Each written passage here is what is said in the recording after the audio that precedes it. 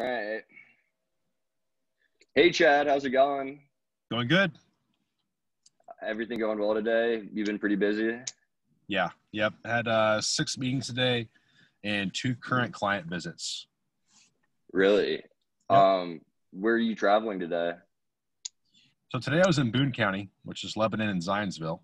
And then I had 2 more visits in Indianapolis on the north side. Oh, so you've been all over the place, kind of. Yeah. Yeah. A lot of driving. So, can you give us a brief explanation of kind of the things that you do throughout your day and what kind of products you sell? Yep. Yep. So mainly I would say 70% of my time is spent on new business, on new prospective clients. I've got telemarketers that make appointments for me over the phone. So I run those meetings in person. At those meetings, I'll present to them a product called Clover, which is a business management solution for small businesses. So I'll do mostly that. And then I also spend some time going to current clients and doing some customer service work to make sure they're happy and answer the questions they may have or do more training for them. Cool. So, kind of to go off that, I know that you talked a lot about, or you talked about kind of that the telemarketing aspect. So, what are some of those key, like I guess, techniques that you use to find new prospects? I know, obviously, you said that's 75%. So, like, what are some of those key things that get you in front of those clients? Yeah, so I'm not really, I kind of leave the prospecting up to my corporate office that handles the telemarketing team. But Hmm. I think what they mainly use is they use tools like Google, A to Z database, some business reference databases is what they use to find local businesses. Right now, we're targeting restaurants, retail places, nail salons, and auto repair. So, are you guys, I guess, nationwide, or is this more kind of a Midwest thing that's kind of spreading out? Yeah, so we're nationwide. I am the rep for Indiana, so I take care Okay. of the whole state. Okay. Perfect. All right. So, Go ahead, Esther, do John. you have something to add? No, what was that? So I was just going to ask a little bit about the COVID experience you've had so far, how that's affected your business, how that's affecting your meetings with clients. Yeah, great question, actually. So when COVID started happening in March, so typically I work in the field, in-person meetings. Back in March, I was at home for 6 weeks trying to do Zoom meetings like we are right now, doing phone calls, beating the phones. It was tough. It was really Yeah. tough. But first part of June, I got back, or sorry, middle of May, I got back out in the field. And then I'd say most people are totally open to meeting in person now, with maybe one here and there, but people are okay with that. Wear a mask, don't shake hands. It's super awkward, but it works. Yeah.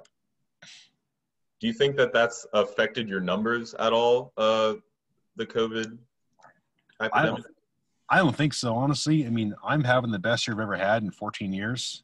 That's I awesome. mean, it's been awesome this year. I mean, really, our industry is really capitalized when we're in a downturn.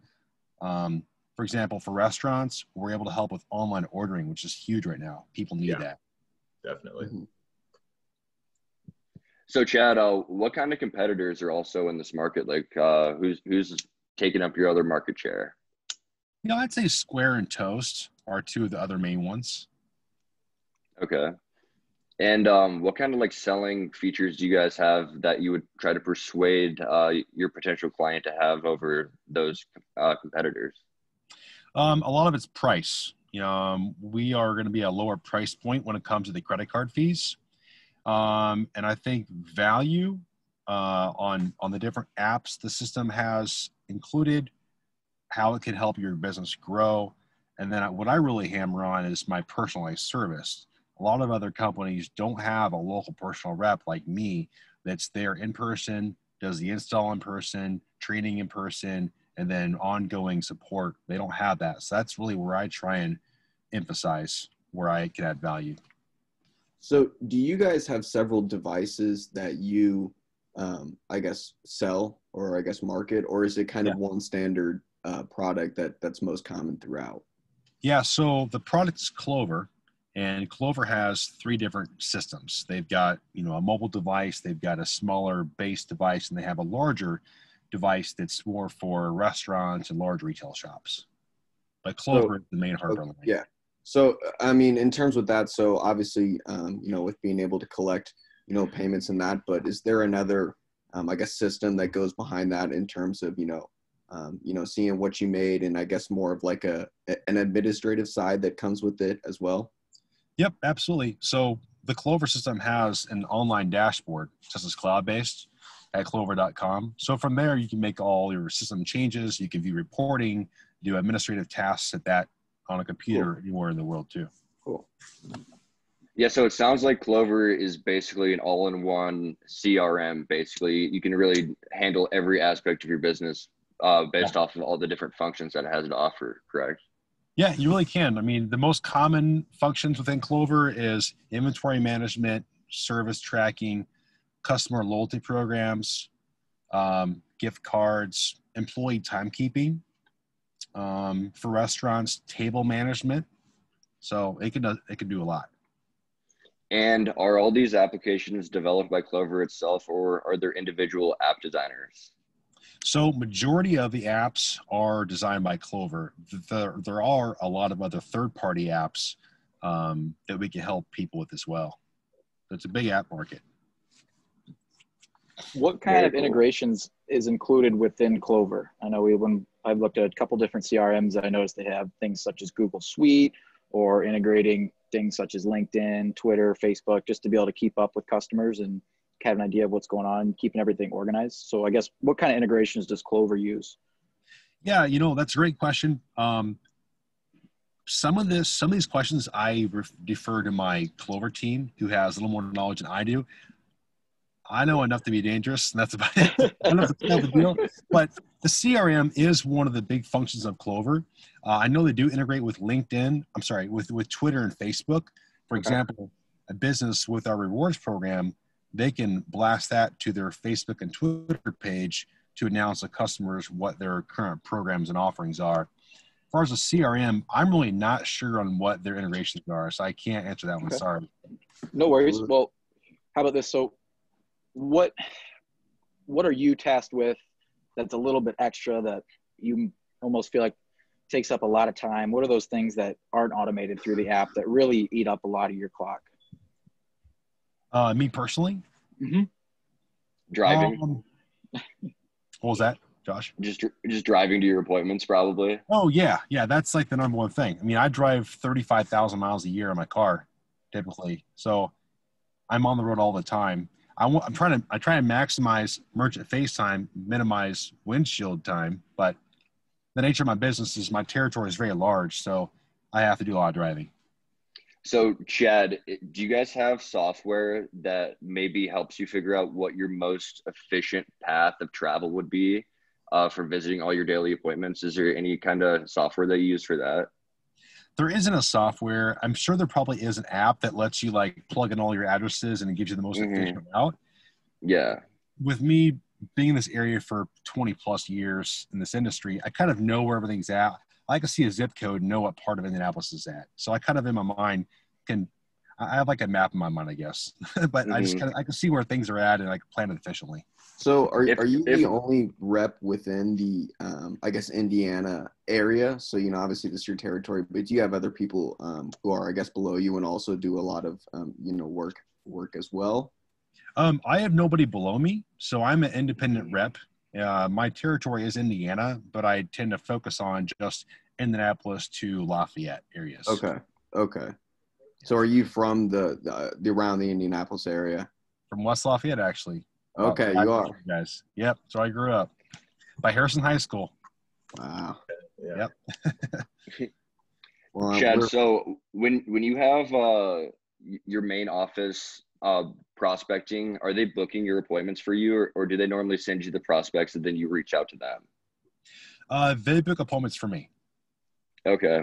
Yeah. And so you said they don't really take into account exactly the path that you follow on your way there, commuting around.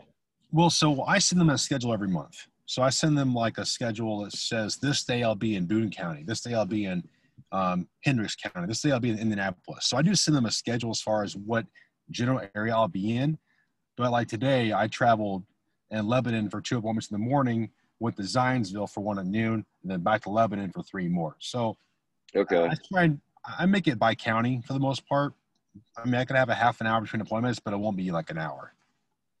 If there was a scheduling like software available that could help plan out your most efficient path of commuting around to your appointments, would that possibly something that could interest you in the future, or would that help your work operations or possibly another employee in your same situation? Yeah, it definitely would. A lot of times we're at the mercy of when the actual client can meet. So a lot of times I can't just, a lot of times a merchant or a business owner may have like a 1 hour window to meet, or they may want a sharp time. So I'm really kind of at the mercy of what their schedule is, and I have to work around that. Now, if I had a 8-hour time block that I could make my route most efficient, that'd be great, right? In the perfect world. But a lot of times that's why I had to go to Zionsville at noon and then back to Lebanon, because the guy in Zionsville had to have a noon sharp. Yeah, so it's really just up to the customers. Yeah, it kind of is. Yeah, if you want to make the sale, you got to drive and get it. Right. Ben, did you have a question? I'm sort of just curious about sort of the objections he faces. Like, what do you sort of have to get around? I mean, you're driving all over the place, so I assume you're sort of looking to push and make that sale, but like, what do you sort of experience in terms of like objections? What happens most often? Yeah, the most common objection I get is, okay, I'll think about it, or okay, I'll show my business partner. That's the most common one.